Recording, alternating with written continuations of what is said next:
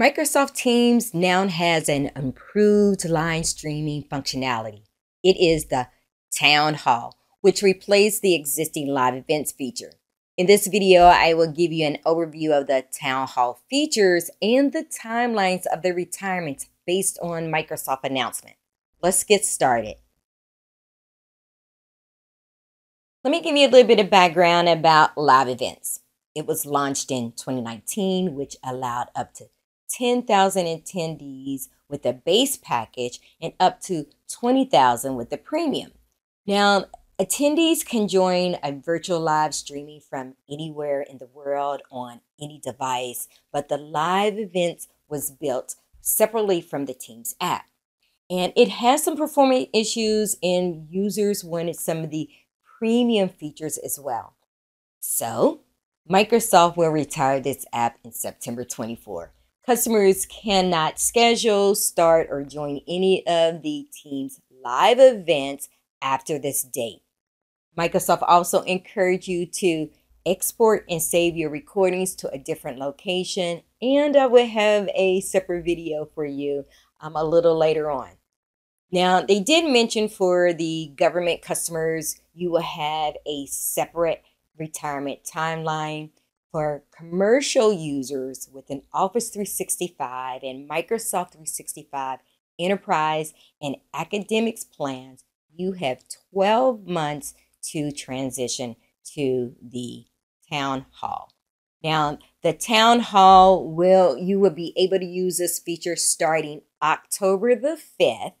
And it was unclear if the government users will have access to the Town Hall at this time, but Microsoft did say many of the existing live event features will be part of the Town Hall. So I'm looking forward to that. And you will gain some premium features too. So let's review some of those features. Okay, so up first, nothing has changed for attendee capacity. You will still see 10,000 for the base package as well as 20,000 for the premium. So that didn't change. For event concurrency, you will have 15 events that you can have running at the same time. And for the premium package, it's 50.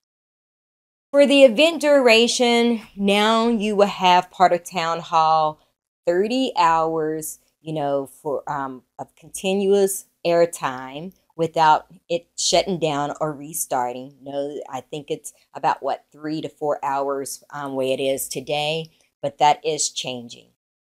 For ECDN, which is Enterprise Content Delivery Network, it will support third-party providers, and it would include a dashboard to monitor real-time metrics during the events. So you're now going to be able to track attendee count, peak concurrency, session durations, locations, and a few more. Now the green room. I'm excited to see that this is going to be coming to the Teams entire platform. That's meetings, webinars, and the Town Hall. And so if you don't know what the green room is, it allows the presenters and the organizers to have a separate room so they can meet prior to the meeting. Now, they did say that attendees will see a welcoming screens, but I don't know if that's going to be a countdown or, you're going to be able to customize it. In addition, they did say there will be a back channel chat. What that is, again, the organizer and the presenter will have a private space to have a conversation from the audience. Some more features they talked about: manage what users see on the screen. If you have used, other streaming platforms, I can choose when I want the presenter or the content to show, and you will have that switchboard in the new Town Hall as well. Hide participant list. Now organizers have the option to hide the participant list from the audience. You're not helping them build their mail list. They also said that there's a new setting where attendees' camera and microphone will be turned off automatically when they join. So that's good. Real-time messaging protocol. RTMP, inputs and outputs. So here's the techie information. So for improved RTMPs, for the inputs, you can now leverage the external encoders and enables these inputs where organizers and presenters can live stream a custom RTMP source. That's on the techie side, y'all. And for output, in 2024, you will be able to have the ability to live stream to other endpoints like YouTube, LinkedIn, X, which is Twitter, Meta Workplace, and others to come. Again, that's coming in 2020. Okay, so back to end user stuff. So organizers will now have a designated place for Q&A. No more have to go through the chats and look for questions outside of people's different conversations. You also can pin a conversation in the town hall and also allow anonymous question posting. Live translated captions. On October the 5th, you will have 1 language out of 6 for base packages and 1 out of 10 for the premium that you will be able to select.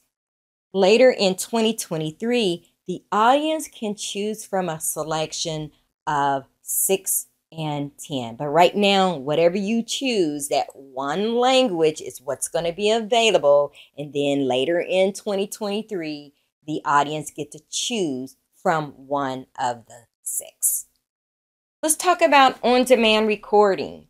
So this is really neat feature that's going to be available in the town hall, that once the event ends and you publish the event, it's going to automatically send the link to the attendees. Now, what I wasn't sure is it going to send it to everybody that was invited or everyone that attended or both? So that was not clear, and I'll let you know once I know. The addition to that once they get the link, that recording will be on a designated landing. Email communications and customization. So with the town hall, you will be able to use any of the pre-configured messages that you can send out for invites and with the recordings. That's the Microsoft standard format. This was the language that you're going to use, but nevertheless, you don't have to do this manually. Now, with the premium package, you will have the ability to customize those messages. Attendee reporting. So with this, you will, with the town hall, everyone would get the standard event participation metrics. You would get activity and overall total and some other metrics. But what's different is with the premium package, you will have the ability to download that data. One of the things that is different with the town hall is you will not see the producer role. What you will see is organizer, co-organizer, and presenter. And they can start and stop the event. They can share their own video. It's just like what the producer used to do. Now they can do it as well. Coming at the end of October, the external presenter will be able to bypass the lobby with a presenter's link, right? The attendees will have a separate link from the presenter to reduce confusion. DVR. So when this rolls out on October the 5th, attendees will not have the functionality to rewind and pause the event. Now, they did say that that feature is coming, but they didn't say when. Viva Engage integration. The organizers can post it on the Viva Engage, and attendees will be able to watch the event from there. So that's good. They didn't say when that's going to be available, so that's coming as well. There you have it. Now you know what I know. So if you have any questions about the town hall feature or the retirement of live events, put it in the comments and I will address them as they come in.